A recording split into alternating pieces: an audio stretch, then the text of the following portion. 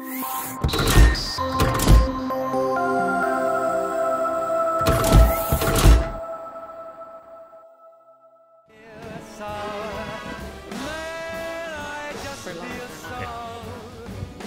ladies and gentlemen, I'll stand up just to make it more official. Pull my trousers down a little bit, sorry. I think that'll really get your attention if I just stand up and yeah. All right, welcome. In the words of Mrs. Sinatra, now the end is near. It's time to face the final curtain. We could talk about our regrets, because we've all had a few, right?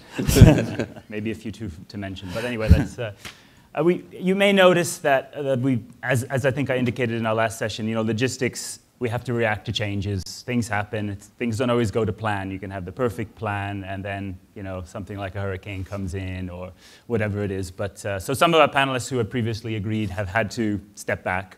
So what we still have two, you know, great panelists here, but we're plus two not so great ones with Louis and I. But we're really hoping to make this less of a kind of let's drill Glovis and Subaru for 45 minutes to an hour with questions and really have a more of a group discussion.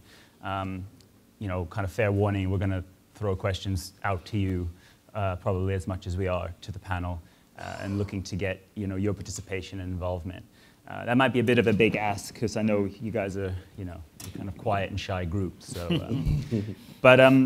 no, I think just a few kind of comments from my side. You know, it's been a great. I'm going to sit down now that I've got your attention.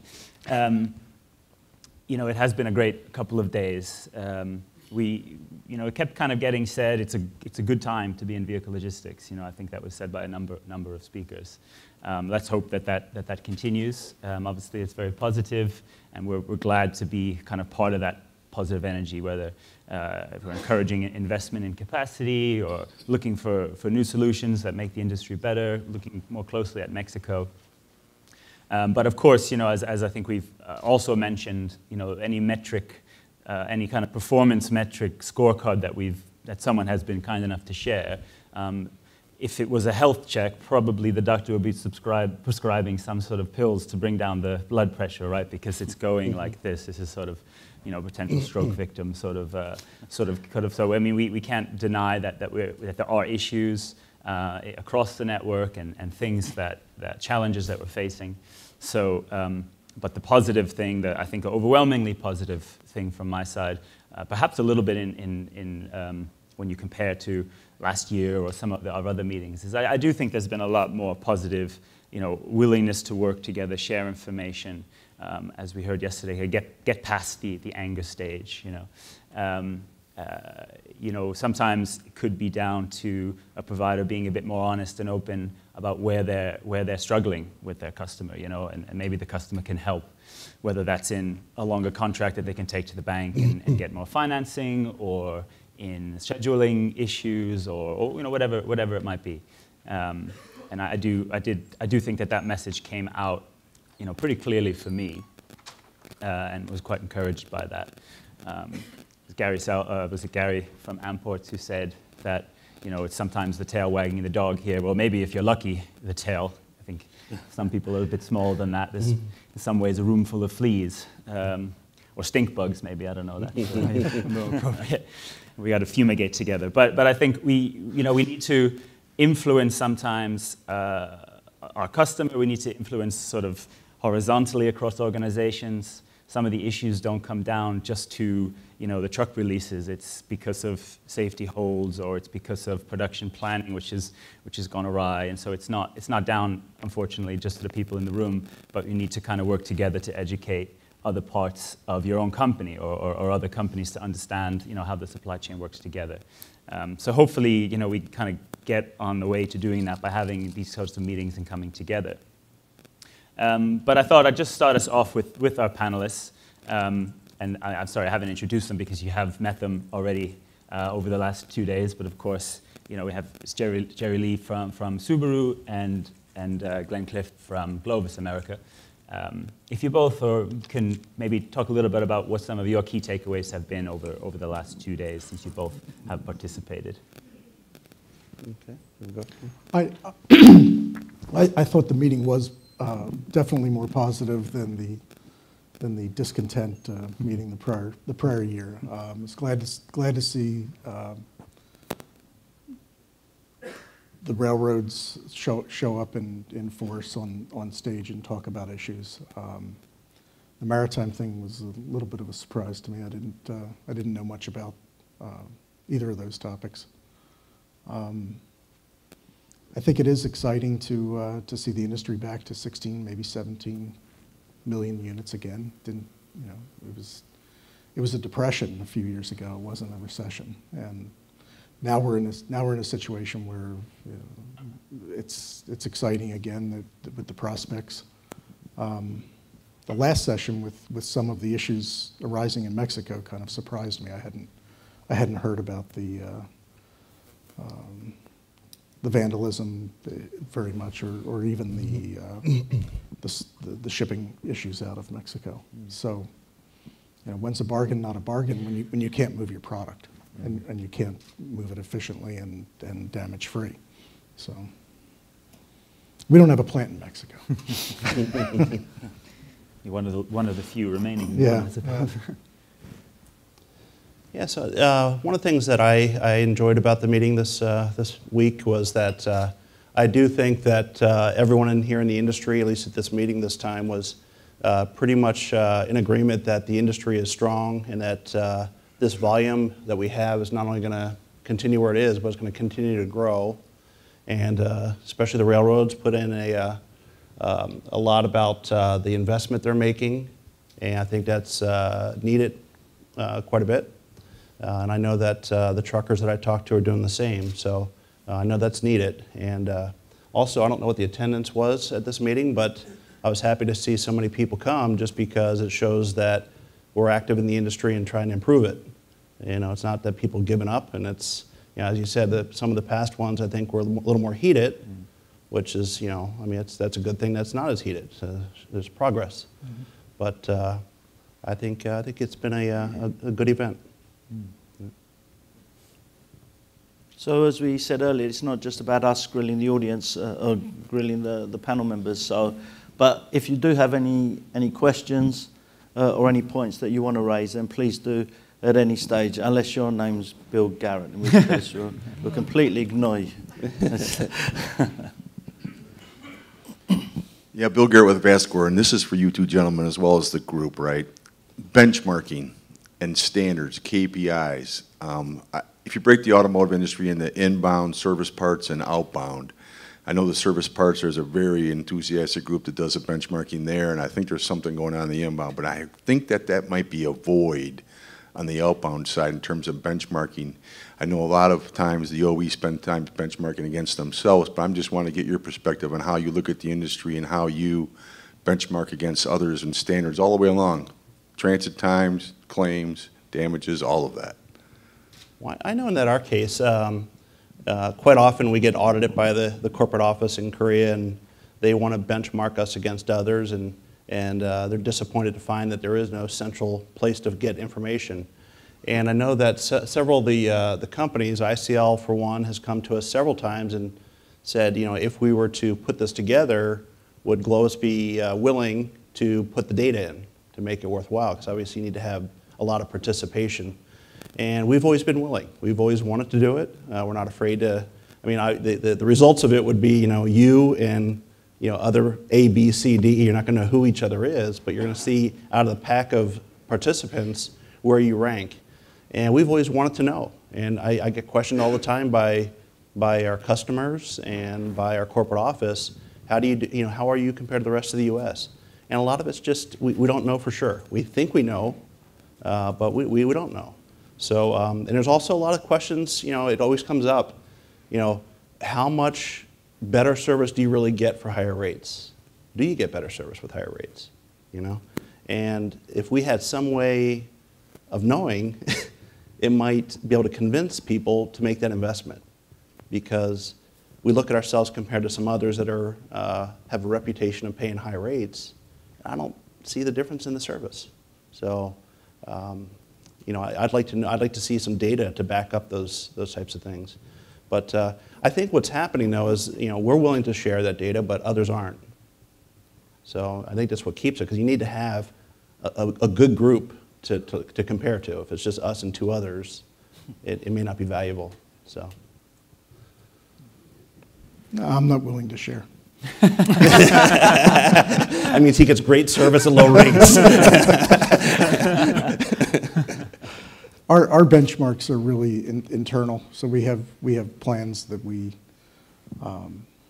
establish for the motor pool inventory out at the factory is 4 production days or less. So that includes the car that just rolled off 90 seconds ago and the car that's waiting for a ride by rail or truck. And we push the panic button when we get close to that, and the processor kicks in a little overtime to get us back down. But we have to be realistic in expectations of how to build a load for a trucker, or we have rail cars one day and we don't have them the next day.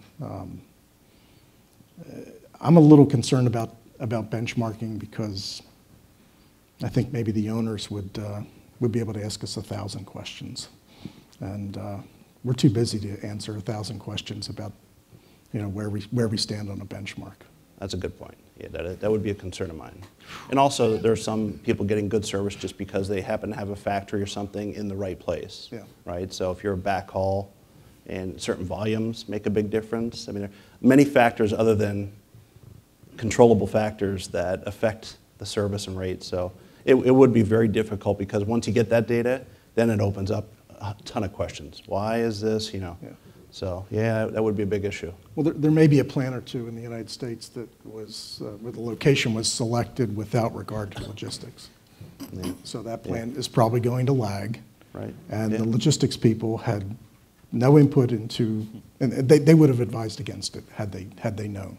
But they were just presented with this wonderful opportunity, and it's tough in some locations. Yeah. Well, luckily that's only 1 or 2 maximum because we all know that that's one of the prime driving factors of where to locate a plant. Can I throw that out there? Because I know that some companies, GM and VW, are trying to work with Carlisle, who do the after-sales benchmarking. So I don't know if any other thoughts, whether it's through Carlisle, whether it's through anything else. Question in the middle, or comment? No, question in the middle. Hi, it's Mark Braza with FCA. Yeah, we're participating in Carlisle's finished vehicle benchmarking study. There aren't a lot of us because I think Carlisle's had a hard time getting people to get into it. But I mean, I'm a big fan of benchmarking. I'll share data with anybody that's willing to share data with me. I don't think necessarily that outbound logistics is a competitive advantage for us or for anybody in North America at least. So I'm certainly willing to take a look at just about anything, and whatever questions come up from the data is just going to make me smarter. So so we're a big fan. This is the second year. I'm just back a month now, but apparently we did it last year. I saw the results from Carlisle, and I think like the inbound parts and materials study that they do every year that's quite robust. It's going to take a couple of years to get where that needs to be because we don't have a history on the outbound side doing it. But I think the more manufacturers that are willing to jump in and the more manufacturers that are willing to participate in the process in designing what we're looking at and what we focus on within that study, the better it'll get year after year. So I'm pretty excited to see what the results will say this year, and willing to talk to anybody that wants to participate. I'd be happy to talk about it in more depth. Mm-hmm. And the benefit must be there, I guess, because 2 of the guys who I know who are kind of supporting this or maybe even leading it, Brian Burkhart from General Motors used to work in service parts and then therefore understood the Carlisle model, and Jan Burres and Anu Gol from Volkswagen used to, in fact, still include service parts in their jobs, so they understand the Carlisle model. So the fact that they see the benefit of whatever it is, the 1,000 questions and the time involved and the benefit of sharing information, I suppose tells us something. But. Yeah, he brings up a good point because I feel like years ago, more people felt like logistics was a competitive advantage. It's, I got to get my cars there faster, and if I hurt the other guy, that's actually better, right? So if I can screw up his logistics network somehow, I've succeeded. I don't see that as much nowadays. I think it's a good thing. But even when I came into the organization that I'm in, Hyundai and Kia had separate logistics, and of course, both feel they're better than the other one, right, because they're competitors. And they didn't want to get together simply because they were giving away that advantage to the other guy. So, I mean, and those are two companies that are close. I just wonder how nowadays it would be if we took a poll among all the different OEMs. How many don't want to work with others? And we've heard for 2 days about the new normal, and frankly, I mean, I've had a gap. I've had a 5-year gap, but it doesn't look any new to me than it did 10 years ago or 15 years ago or frankly 20 years ago, not to date myself. I think where the new normal is, or the new opportunity is for specifically things like that, for OEMs to get out of this mindset that this network that we share and this capacity that we all consume collectively creates some sort of independent competitive advantage for us as an individual company, as opposed to a competitive advantage for us as an industry, which then benefits everybody and helps the capacity issue, helps the throughput issue. So to me, that's the new normal we should be aspiring to, not going through the chicken and egg between forecasted volumes every day versus rail cars that I'm not getting, which is pushing my forecasted volumes out of whack and all that stuff, right? So definitely an opportunity. And with the tools that, the technology that we've seen presented here just in the last I mean, it's different than it was 5 years ago. It's so much easier to share common timestamp event data without the ill definition of what I call a release versus what someone else calls a release versus constructive placement. Like, I mean, they truly are just timestamp events that we have to measure up in cost. And I think there's a great opportunity moving forward to do more of that. Our parts department does participate in Carlisle benching, and they do pretty well. But I'm one of their customers at the ports, relying on them for timely delivery of accessories. And sometimes I'm not that impressed. But on collaboration, oh, sorry, no, we'll take that question, go on. Hi, Marty Kolwick with AWC. Glenn, you made a great point about the railroad saying that they were adding more equipment and more equipment becoming available. But a lot of times, equipment is not the problem. It's where the equipment's at. With all of the infusion of the Mexican transportation coming in, how long do you think before the model shakes out so that the equipment that's there is available equitably to the different manufacturers? I mean, that's the tough part, isn't it? I think it is. And we keep talking, it's either equipment or velocity, right? And it seems like there's always something in the way of velocity, whether it be weather or some labor dispute or something that's causing it. But I always question myself too, like, how far, in my presentation yesterday, I originally had that I feel like we lag where we need to be by about a year. It's like if we only had next year's capacity today, we probably wouldn't have this issue. But I don't even know there's no way to measure that, how far behind we are. It doesn't feel like we're that far because we're moving the cars. The cars move. It's just the pressure that my company gets is, our customers want to move today, not when we get rail cars 2 days from now. And especially when it comes up to like a month end or something like that, or a holiday weekend where they're going to sell some. So, that's the pressure we're getting. But, we don't have cars piling up that we can't ship. They are shipping. It's just not at the speed we want them to. But, I'm not sure. And I think one of the other things that I'd be concerned about is a lot of people, it doesn't seem like their network coming out of Mexico is fixed yet. A lot of people are thinking about things like we are.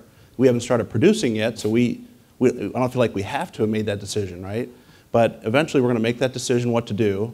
And I think right now our strategy is to try to keep all options open until some of the things shake out, until we see what others are doing and see if some of these things are catching up with the current demand. So.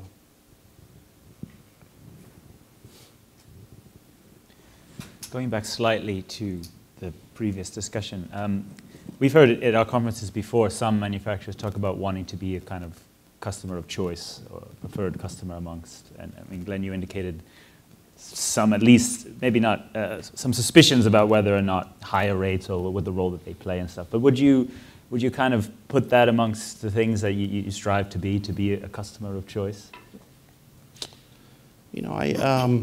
I think that, and I hope that those of you in the room that supply services to us would agree that I think we're pretty loyal.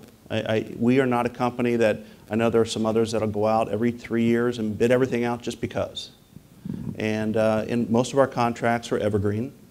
And I do that because if they're doing a good job and the rates are good for both of us, then why try to fix something that's not broken?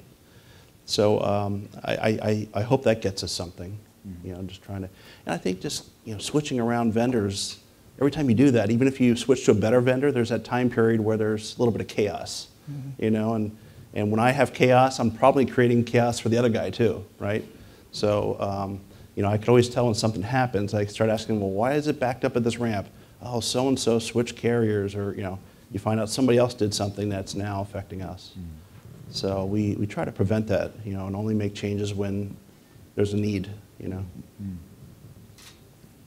don't know if you would. Same thing. I mean, we have, it's cost, service levels, and quality in the form of damage prevention, and we will make changes when we feel like we have to, but would prefer not to. And there is a startup cost of making switches, and maybe that new vendor's not as good as you thought they were. So I think we're fairly loyal. On the subject of collaboration as well, I kind of, as a advocate, fan, supporter of automotive logistics as an industry, I do sometimes think if being the best the best car maker at vehicle distribution, that you can do it more efficiently, at a better cost, more timely, that your customers know exactly when it's going to get there, and when it gets there, it's going to be in good condition. Isn't that a competitive advantage?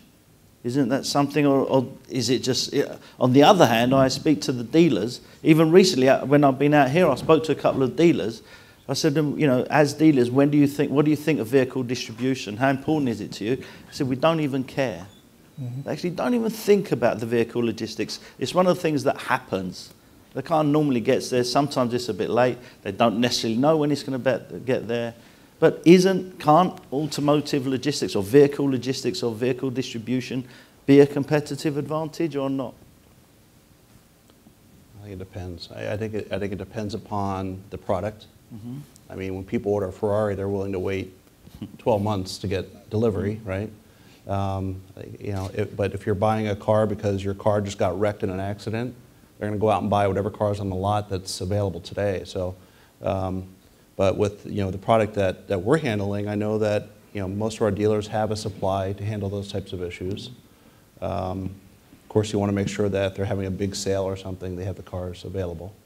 But yeah, and I'm not willing to say that there's no competitive advantage to it.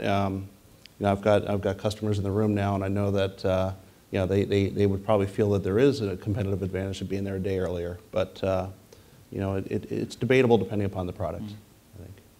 So if it isn't a competitive advantage, then how do we get the collaboration going? What needs to be done? It's been a subject, that people have, I've brought it up now and again. It doesn't seem to happen. Is it we're aiming too big? An individual moves company, from Ford or whatever it is, and then the collaboration stops. What's missing? If we kind of agree that collaboration is really important, and that's where, perhaps alongside technology, where the next big improvements, the next kind of new normal might be, what will it take to really get the collaboration going? Because I think I said in a previous session, the other side of the coin of collaboration is competition. You'll collaborate as much as you want until there's snow, and then you're worried about capacity, and you're going to say to your bosses and say, hey, I know I've fallen behind on my deliveries, but we've got a great partnership with Chrysler, so it's okay. We've spread out the load really nicely. I don't think the bosses will like it, but so how do we get collaboration going? What does it need? Is it a real thing that can be done? Shall we just accept that it can't be done and never talk about it again? How do we get collaboration in vehicle distribution in the automotive industry, in North America at least? And that's to anybody, including the panel. Question at the front here from the young lady. Thank you for that, Louis.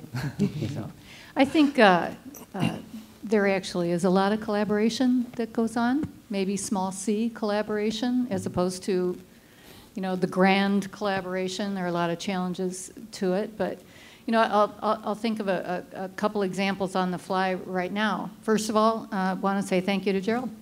His presentation earlier today, where he talked about what he was doing to incent the dealers to pay attention to extended hour deliveries, really big deal.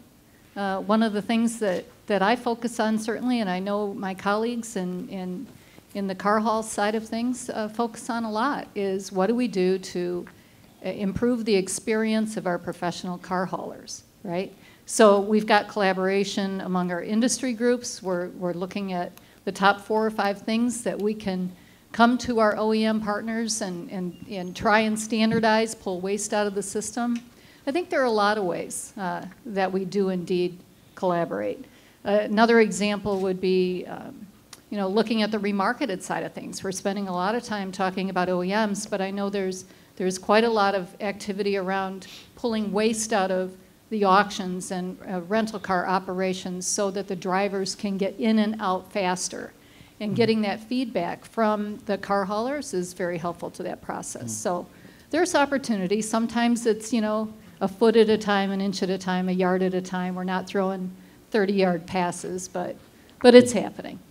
But is the responsibility on you and companies like you, because you actually know what Chrysler are doing and GM are doing and Subaru are doing, so you can find more ideas and opportunities for collaboration, more so than the car makers who only really know their own operations? Is it the LSPs who should really lead the collaboration? Well, I think we all have responsibility where we see opportunities for improvement. We have many of our OEMs that ask us, what are others doing? What are the best practices of others that we can adopt? And so the onus is on us to bring those ideas when we see them, certainly. But everybody has a role, whether it's a processor, the rail, the OEM, the trucking company, et cetera. Thanks. Yeah. My impression is there's more co-loading on trucks today than there was 5 or 10 years ago. We absolutely co-load, no doubt about it. Our customers are very open to it. We look for ways to mix our loads where it makes sense. We'll take new cars out, stop, pick, remarket it up, come back over, grab POVs, all kinds of opportunities like that. You're not co-loading ours, are you? No. Where it's appropriate, always where it's appropriate. You know, and as I think about it, if I were to go back maybe 10 years, I would definitely prefer to have full loads of Subarus on the truck. So maybe things have evolved. We'd like full loads too. One-stop full loads, great.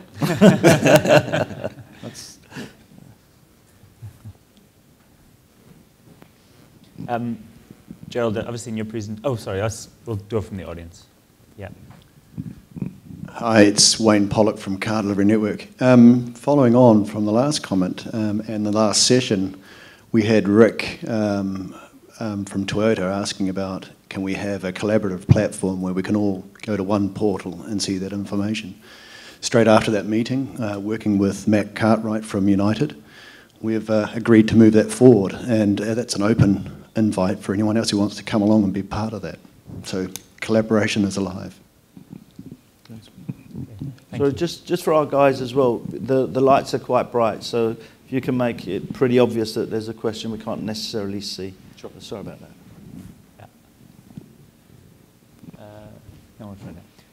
I wanted to go back to a little bit to your presentation earlier today, Gerald, because obviously a lot of what you were highlighting really is happening in the pipeline. You know, planning well in advance, scheduling, obviously the allocation process. I mean, is that sort of a factor of the best of times, worst of times scenario you described, where you know you have that high demand, low inventory, which is forced it? Is this an advantage of the way Subaru is organized, and that you kind of have more control and more influence on that? Perhaps then that might be something to also ask Glenn in terms of how you see that, because maybe it's structured differently Hyundai, Kia, in Glovis, maybe picking up the chain at a later stage, for example, and how you might have to influence that differently. So maybe start with Gerald. Our basic plan is set for a calendar year and a fiscal year, so we have a 15-month rollout plan. It starts with production and goes down to retail sales and dealer inventory. But the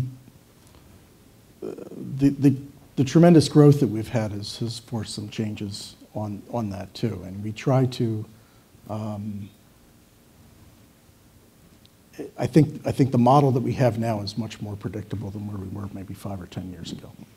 So right now it's more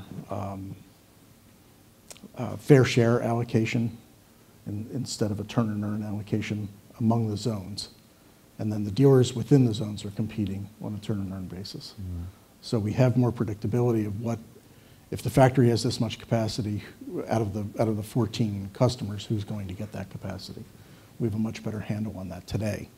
And that can allow us to forecast the processing needs and the transportation needs. But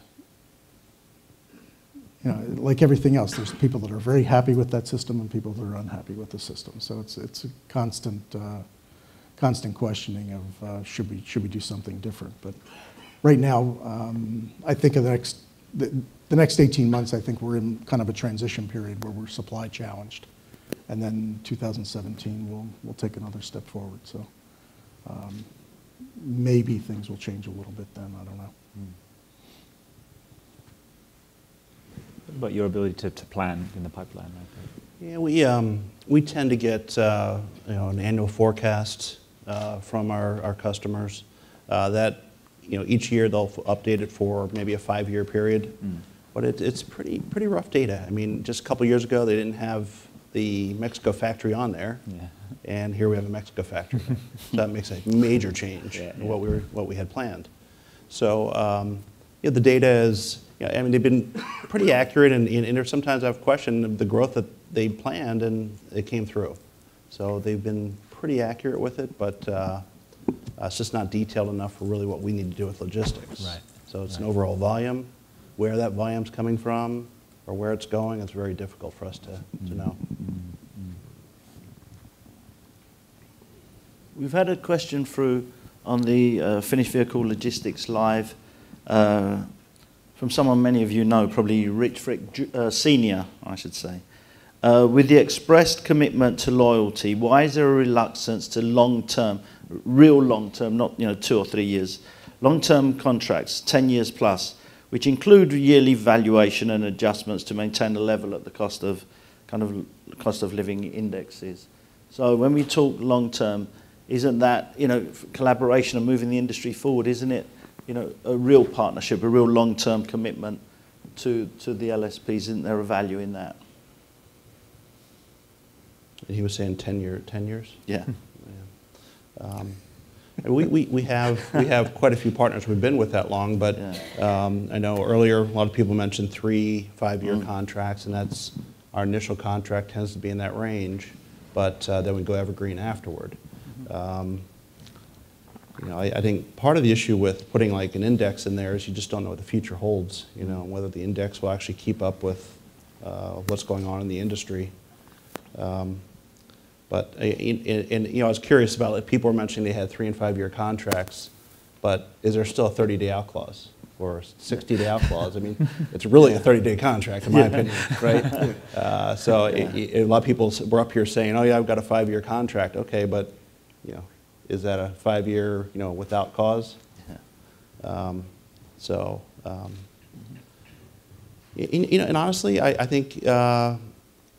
To get those types of contracts, we would need to feel like we're getting something in return, whether it's a better rate, some type of assurance of certain level of service, and we're really not getting the pressure for those contracts. I've never had anyone come back after a bid process and say, okay, those were our rates for a 3-year contract. Now, if you're willing to cut us a 5-year contract, we'll take a penny off a mile or something. I've never had anybody try to cut a deal like that. So, I mean, it makes me wonder if there's any value to anybody, because I've never had the pressure to, make a longer contract, and in some cases, certain certain industry doesn't want to go for a long-term contract because I think they know that when that contract ends, the rates are only going one direction, right? So they prefer not to have those longer term. So I don't know if you're getting any pressure for longer term. We signed a longer term deal with the Port of Vancouver. Yeah, property is a little different. Yeah, we'll do longer term on property, but like a trucker or I think 5 years is probably the longest we've been offered. No, when you have a contract that has a cost of living escalator, or a CPI or whatever it is, I'm a little bit leery of just the assumption that that's going to take care of the relationship between customer and vendor. We talk a lot about the shortage of drivers, and as the current drivers retire, if you had a 10-year contract with a trucking company and you were locked into a CPI, my guess right now is that CPI may not be high enough to attract more drivers to the industry. If there's a clearing wage for every job, I think, as an industry, I think we're going to have to pay truck drivers a lot more 5 and 10 years from now than the cost of living indicator would say. So to me, I'd be signing a contract where I know that the vendor would be coming back to me saying, this isn't working. And I would be going to the vendor and saying, you're not providing service. So if that's what I really think, why would I sign a 10-year contract right now? Can I just ask maybe Andrea or one of the Jack Cooper guys, would you want a 10-year contract? There's a microphone somewhere. Probably in the middle, unless someone else wants to take it. Well, I can tell you, I would take CPI over nothing, so that's an easy one to sort out, right? So if we can agree that 2.7% a year ain't enough, which is the average inflation of the last 10 years in the US, well, we can have a conversation, but surely it's better than zero. I don't know, Kathleen, I'm going to pass it to you and put you on the spot. Pretty hard to argue with CPI being better than zero. I would agree. Yeah. I would agree. Okay. So, I don't think we'd be interested in a 10-year contract. It's too difficult to understand what's going to happen out there. I think it's a long time. I think it's also different for a company like these two because I think it's going to benefit a smaller guy more because he's going to take that to a bank, right? I mean, you guys are going out to a bank and they're begging for your business. Some small guy that needs that paper to somewhat back up a loan might be a little different, right? I'm not sure of that. I mean, I'm just guessing. I think he has an answer for that one, Heather. I don't think a bank will make much difference between 5 or 7 or 10, quite honestly, but maybe other people will disagree. I've got a question for Steve Tripp. Don't you hate those pesky car makers and the demands they make on LSPs? They're extremely unreasonable.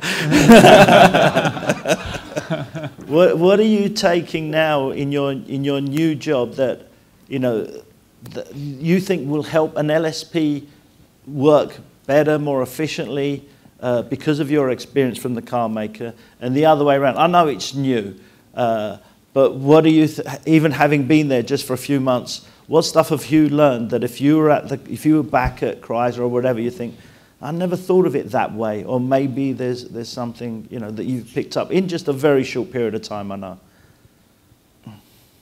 I would say, unfortunately, it is too new. I mean, we've got our hands full trying to get ready for a launch, and that's where all our attention is focused. But but I would say that I think that the path that a lot of people are on collaboration and sharing is really absolutely the right direction, and then there are more and more every day better platforms, better data sources around there. So I think that the tone of this meeting is absolutely the right direction, and the direction everybody's taken is really the way to do it.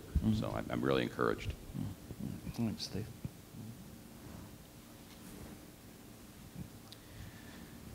I think I mentioned yesterday we're putting together, or we will be putting together, our 10th anniversary issue of Finished Vehicle Logistics. I'm, of course, far too young to have been involved in the first one. I think you were there at the I think I think it was 8 months or something like that. It was an internship out of high school, obviously. So I've kind of been putting the question generally to people to look kind of a bit back over that period and then a bit look forward in terms of what the kind of big change might have been for them or their company over the last over roughly that period. But maybe the more important part to that question is what are some things that you might be anticipating for the next 10, or can you even? Because that's obviously a big criticism that we often hear in this sector is it's a firefighting often more than a kind of forward-looking fight. So if there's either side of that question that you want to reflect on, I'd be interested to hear. That's tough. Systems are just going to get better and better and better, more sophisticated. And I think there'll probably be efficiencies that we can't even think about today. Mm-hmm. But the basics of production and accessorization and PDI, no, I think it's pretty much going to be the same as it was 10 years ago. 10 years ago, actually, for us, there was more accessorization of a higher dollar value level. So the factory took a lot of items inside, and since then. Since then, okay. Yeah.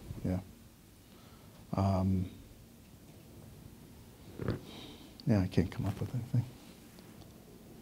So Chris, I'm just curious. Will self-driving cars deliver themselves? Yeah. Well, will we all be out of work? I don't think the lawyers. They should deliver themselves, right? You just tell them where to go, and they show up on your doorstep after you buy it. I don't think it is either. I really don't. No. And I've got kids coming up to driving age. I'm praying it starts before they start driving. Well, I mean, I think... but driverless trucks. Yeah. I mean, I just saw somewhere they're at least chaining them together, right, where the first one would have a driver and the other ones would just kind of follow that truck. And I think it's on the road somewhere now, right? Oh, wow. Yeah, but these are on time. Okay, guys, but we gave you those. Sorry, Jason. We gave you those rubber ships for a reason. So if you want to start throwing them now. What's the insurance risk on that? But no, there are trials, I think, in Sweden and in Spain at the moment of exactly this sort of procedure.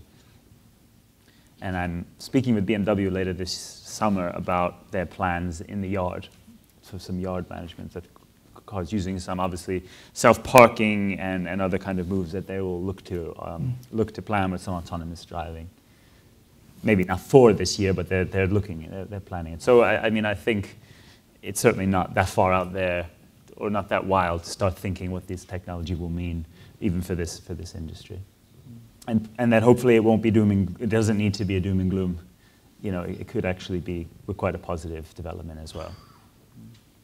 We have a question there? An FYI, it's called platooning, with one truck in the front and two trucks following behind it, and the driver in the front being able to control all three vehicles. And one company that has invested heavily in the technology is UPS. Just for your information. And they're not hooked, right? They're actually following one another. Yeah. What happens? You get stuck at the lights. The driver goes through and the other two get stuck behind them. Just do what we do, just go through the lights as well.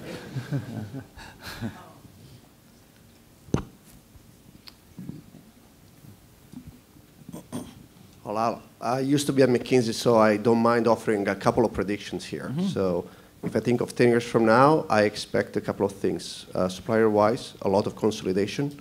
I think we've seen a lot happening in the last 5-6 years. But if you look at the industry, there's a couple of handfuls of OEMs, a couple of handfuls of banks, 2 main auction chains, and thousands of suppliers in the middle. And so I expect there's going to be quite a bit of change in that. And for parts, that's already clearly been happening, right? The other thing I think, since I operate a lot in remarketing, I am very interested in what's happening in the dealer space. And a lot of what is happening today is really constrained by regulation. But if you think of certain new business models that are emerging, I think they're going to be very slow moving, but very interesting. So if you look at places like Carvana, very interesting, right? You buy a car online, they deliver it to your doorstep, there's a giant red bow on it. You can drive it for 3 or 4 days, you don't like it, they'll go and take it back. And that's how probably people will shop, maybe not 5 years from now, maybe not 10, but 20 or 30, I can see it. So I think that's going to complicate the supply chain, because now instead of having to deal with 10,000, 20,000 dealers, you have to deal with 180 million people that want to buy their cars, and you have to deliver at their doorstep. So if anything, all of this is going to be extremely more complex going in the future. Well, we'll see 10 years from now, and then we'll see whether it's happening or not, right? Thank you. Thanks, Andrea. Because we do events around the world, obviously. So we were just in China, what was it, a month and a half ago. And the e-commerce, as you probably know, in China is sort of miles ahead of where, in terms of the penetration there. And people buy so much stuff online. And they're buying quite a lot of secondhand cars already, a lot. And it's starting to integrate into some new cars as well. So maybe some markets will be ahead of others in that way too. I'd like to ask Bill Schroeder, what about the kind of mid-size trucking companies, and what's happening from your members, and what do you pick up as AHA for the current situation and their plans for development?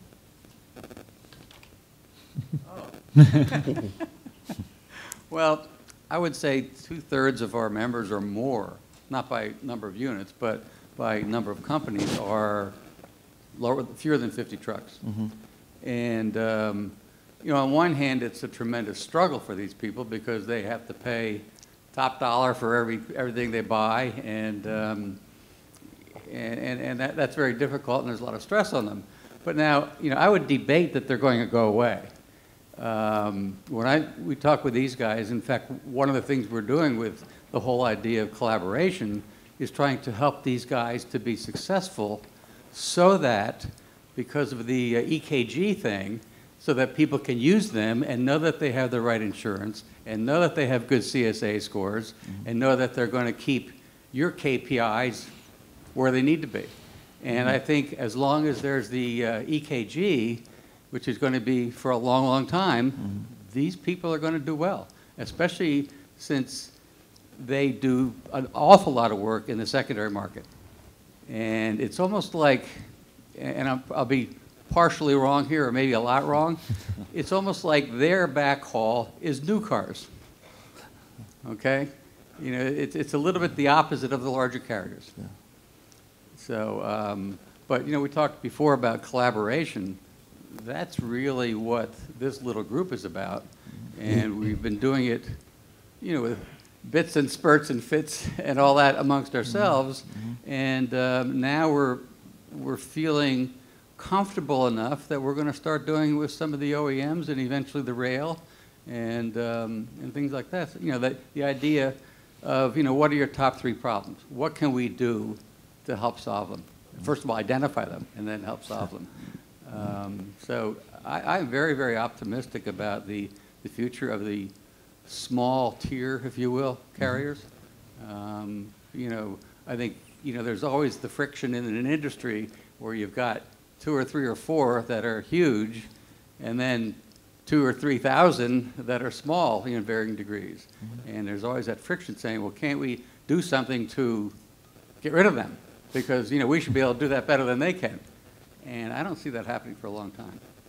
So, does that answer your question? No. You want me to start over? Well, thanks, Bill. Any questions from the floor?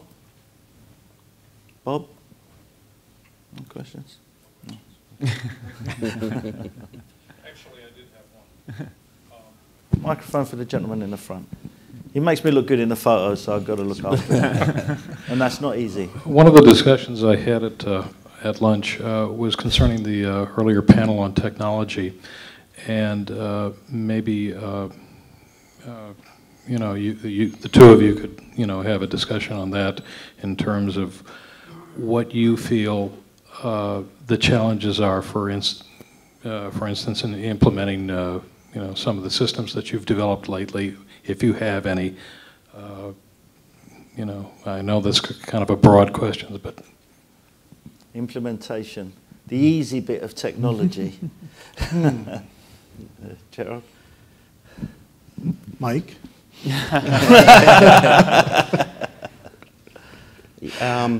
For us, almost all the systems we've had that we've launched recently, we've developed in-house. We're not buying a lot off the shelf. Even simple things like purchase systems and travel request systems, we have a sister company that does all the programming, and they've actually been launched fairly smooth.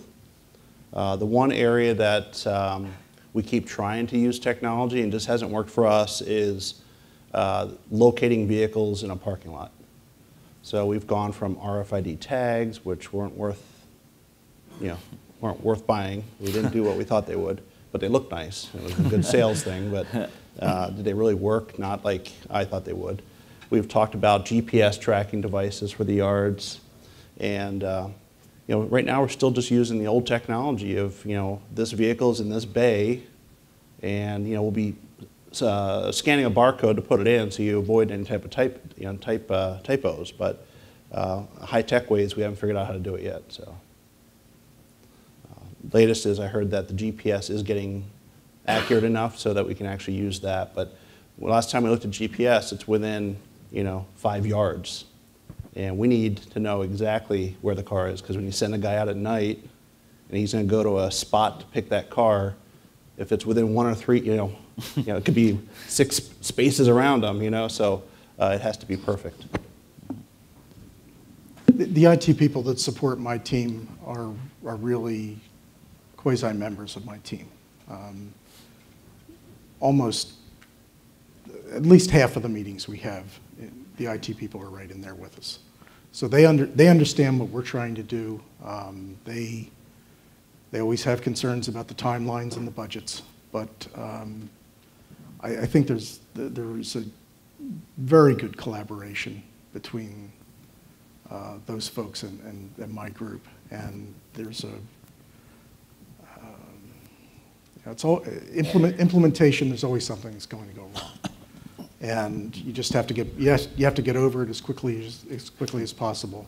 You try to test as much as you can, so that when you do try to implement, that you're ready to go. But there's always some glitch out there, and the real challenge is to get over the glitch as quickly as possible and get on with it.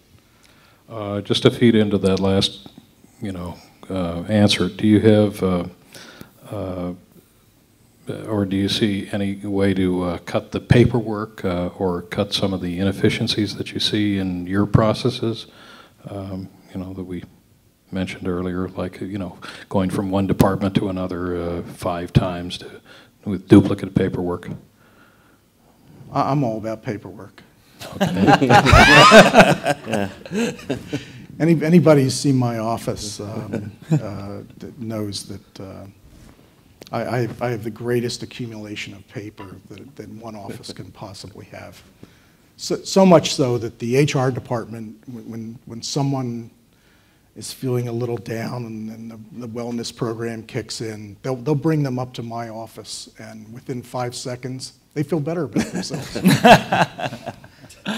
You should be more high-tech like me. I've got, in front of me, just for one session, I've got an iPad, iPhone 6, the biggest one, a mini iPad, small paper cards, and a big book to write my notes on as well. And the value of that, of course, is that when I'm actually looking for the question, I can't find it. Well, we've announced that we're moving our headquarters, so I've got a clock ticking on when I'm going to have to clean up. So I'll be high-tech by then. Are you another one moving to Texas then? No, we're moving to Camden, New Jersey. Yeah, and once Mercedes saw that, they chose Atlanta.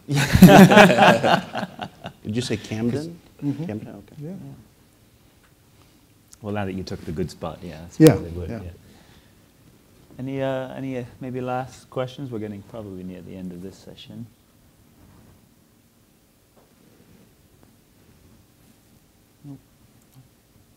Any last point? No, I guess one of the things we had it wasn't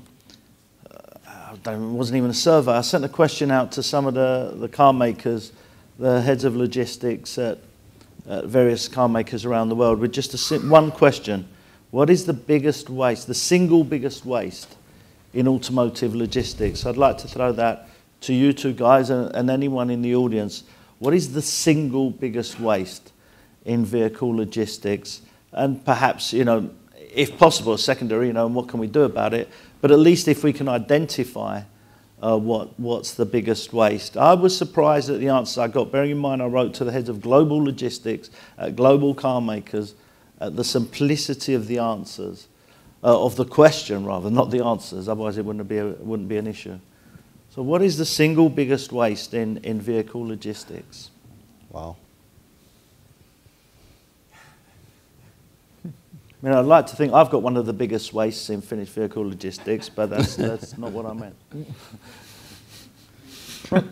Probably on the import side is the variability of the vessel arrivals and the size of the boats. Mm-hmm.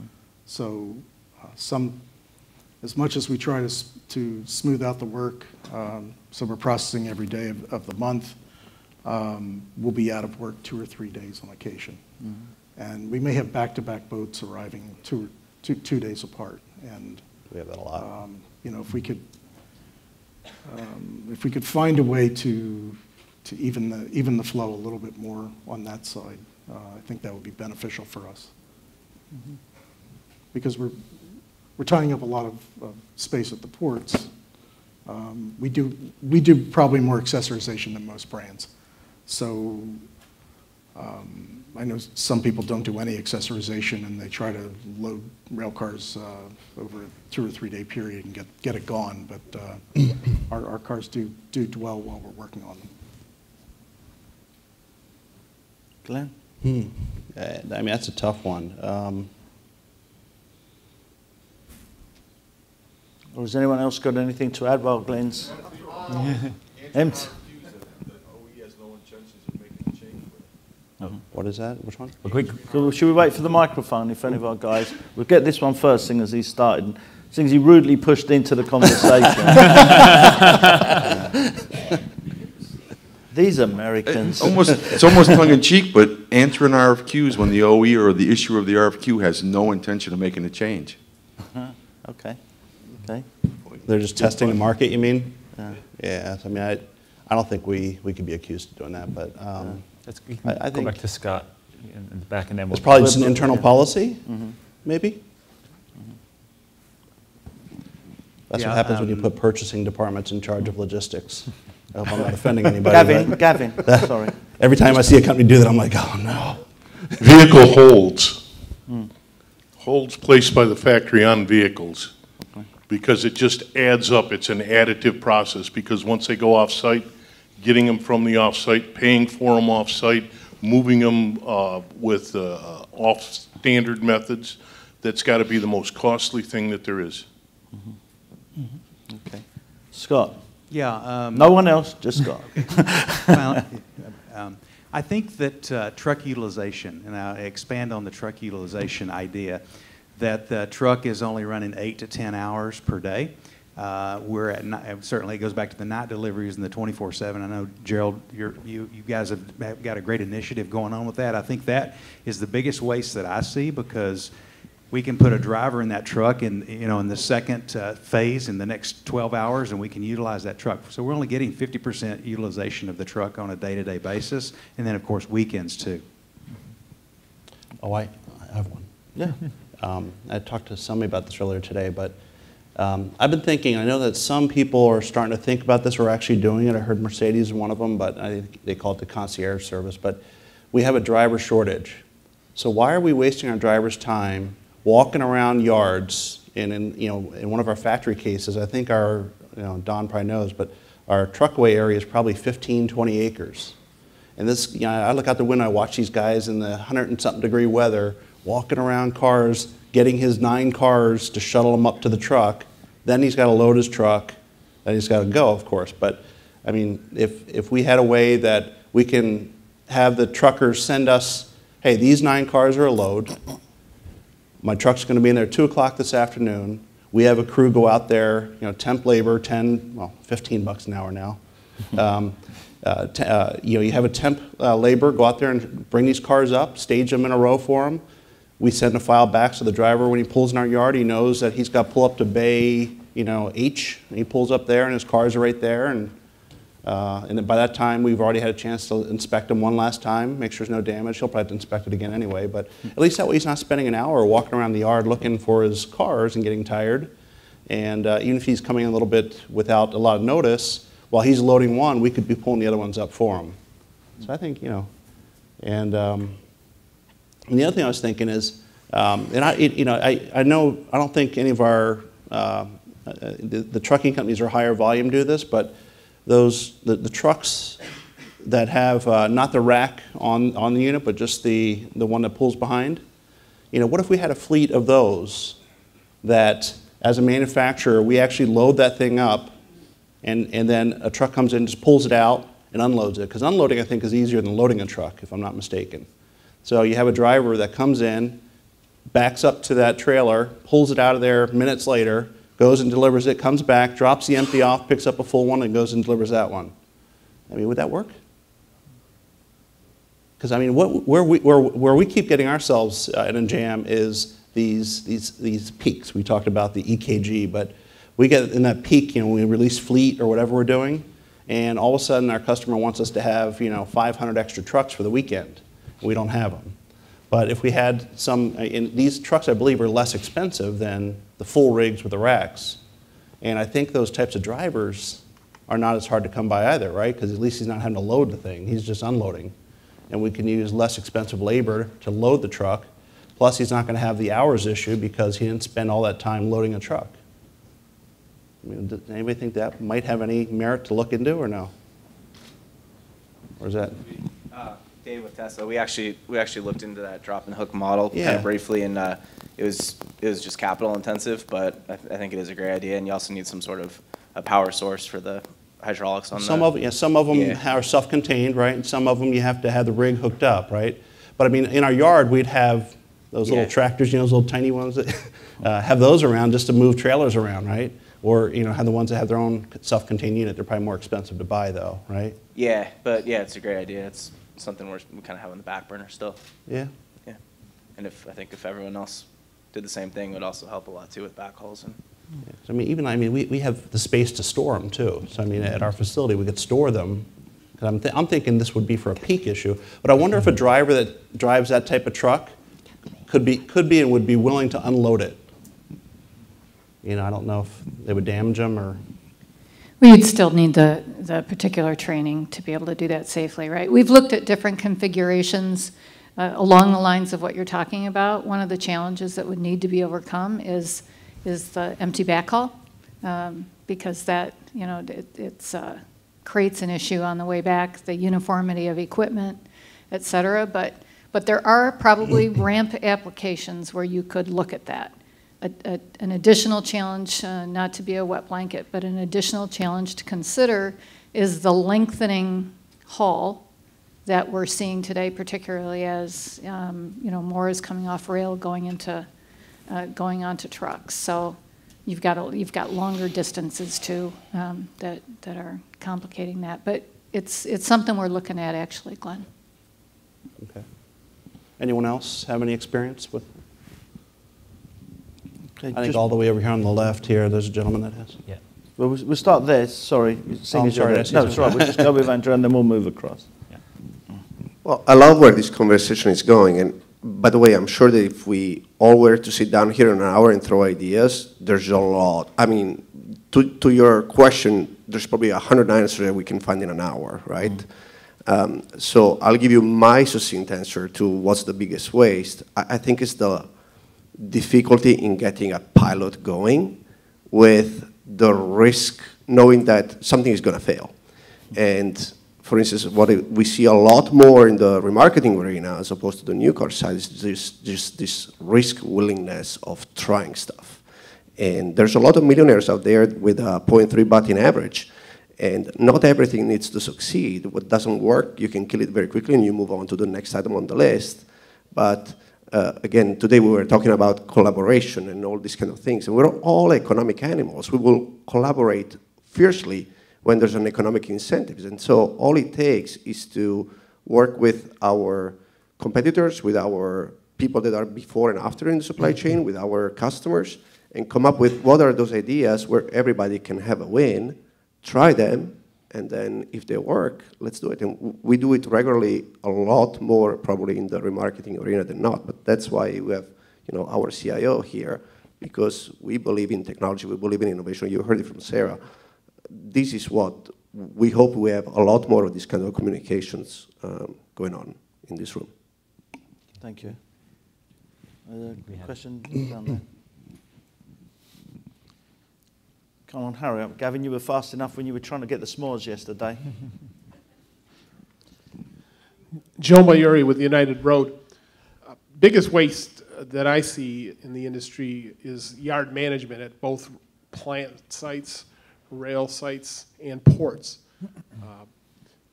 Drivers not being able to find vehicles, the loading time that it takes, getting dealers. Let's say a ship comes in and you've got 6 units going to a remote dealer that's way out in the distance, and 3 of them get released the first day, and 3 or 4 more are still sitting there for that same dealer. And if you dispatch that truck and send it on its way, it's not very efficient. So that's really a big thing. Also, Glenn, your idea about switching out trailers is a good one. However, that only generally will work probably up to 100 miles. Once you start getting a longer distance, much more difficult to do. But it is a great idea for short hauls, and that's a big part of the business.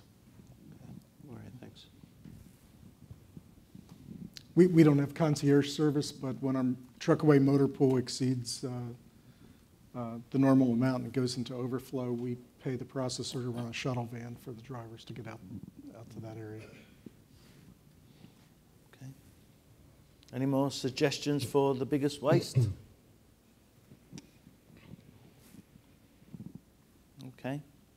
Then maybe we can start wrapping up really. Before we start doing that, you've got evaluation forms in front of you or on your chairs. They really are very important to us. We take them very seriously. We read every single one and try and act on every suggestion where possible. So please complete them. We do really take them seriously. As an incentive, we're giving away a box of the Queen's favourite biscuits, which is good news. The bad news is if you read the London Times tomorrow, you'll find out the Queen's been looking for her biscuits because someone's stolen them. And if you see any corgi bites on them and things like that. So just to kind of, so please complete the forms. Once you've completed them, raise your hands. We'll collect them and put them in for the draw. Just really, I hope you had a good couple of days. I hope you enjoyed the content. I hope that, as opposed to previous years, that we've matured and grown up. So when I say to you, what do you remember about the Finished Vehicle Logistics conferences, you won't just say, do you remember when those girls dropped their pants on the boat and stuff like that, and that we're now going to remember the content and some of the questions and conversations we've had. I think that, I was encouraged by the openness of the discussions, the willingness to participate, to ask questions where possible. We love the buzz at the lunches and the coffee breaks and the cocktail receptions, to see that conversation and the networking going on. We do conferences all around the world, including a few in North America, which bring everybody together, inbound, outbound, after sales, and so on.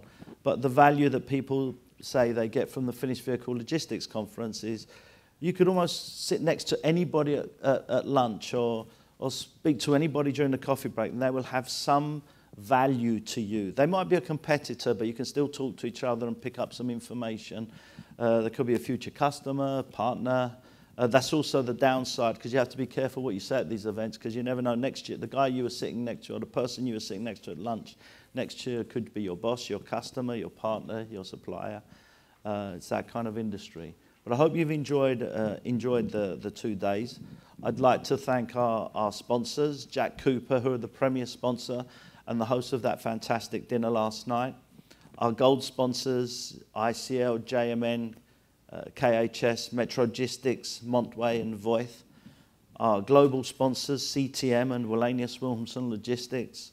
And our silver sponsors, BNSF, Car Delivery Network, Crown Auto Transport, Hyundai Glovis, Go2, Inform, Insight Network Logistics, Nationwide Auto Services, United Road, US Auto Logistics and Vascor. They sponsor the conferences not just to pay for my kids' education, but because they offer services, products, knowledge for your industry, for finished vehicle logistics. So please, you know, it's the end of the conference now, but visit their websites and find out what perhaps you could have got them from them. And I hope you see the value that they can offer. I'd also, as we're getting closer to wrapping up, I think the last panel discussion, which ended up with 2 people, but I think was a great discussion. Got some great points made at the end of the conference. I read a quote at the beginning of the, well, maybe I should just finish off by thanking the panel initially anyway. So thanks to the panel, to Glenn and Gerald. At the cocktail reception, what seemed like 3 weeks ago, I quoted Peter Drucker, where he said, some of the greatest discussions are had at cocktails or over cocktails, but then they never get done because you forget about it when you leave. So let's hope that this conference isn't like that. We do have great conversations every year, great discussions, great intentions, and then you get back to your office tomorrow or Monday and you're overwhelmed by the thunderstorm or the snow or the earthquake or whatever it is, or the late delivery and something, then all the great intentions we've had over the last couple of days just get forgotten. Try not to forget them. We've got over 350 people of the most important people in finished vehicle logistics in North America in this room, networking and sharing ideas. It'd be such a waste if it just gets forgotten when you go back to your offices. So are we ready for the prize draw?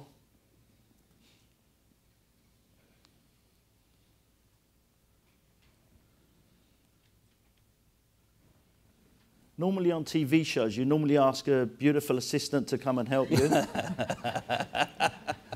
But I would like to thank Nimish Ladwa. Nimish Ladwa led the program and the content for this conference on our behalf. And I think he did a great job, and because of that, he's probably going to get fired on Monday. But thank you very much, Nimish. I really appreciate it.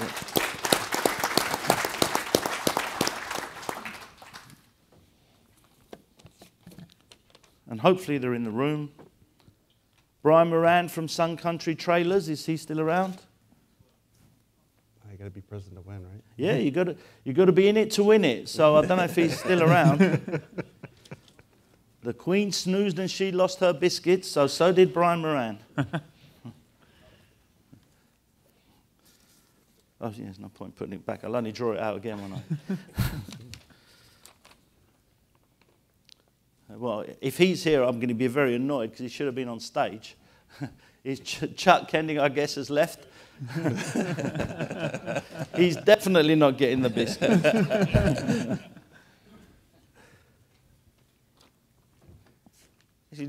Anyone who's here, just put your hand up and tell me what your name is. Alejandro from Terminal Zarate in Argentina. Has he left early to go back to Argentina? Just left. Everybody just left. Obviously running a little late. It's an attrition game. Andy Sallins from CM Shipping. Maybe we should have had a jar of just the people there. Yeah. Let's hope you're lucky. Open them up, everyone, to share. Yeah. Yeah, that's right. Yeah. That's real collaboration. Yeah. Now, this guy deserves the biscuits because he's given us great information, great feedback, and never put his name on the form. Next one, please.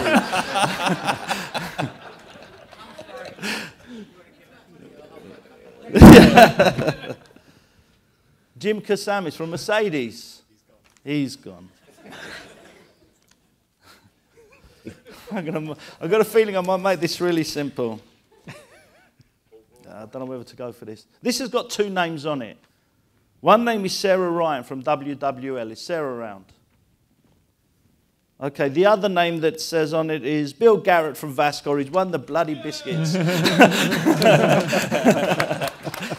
And well done, Bill.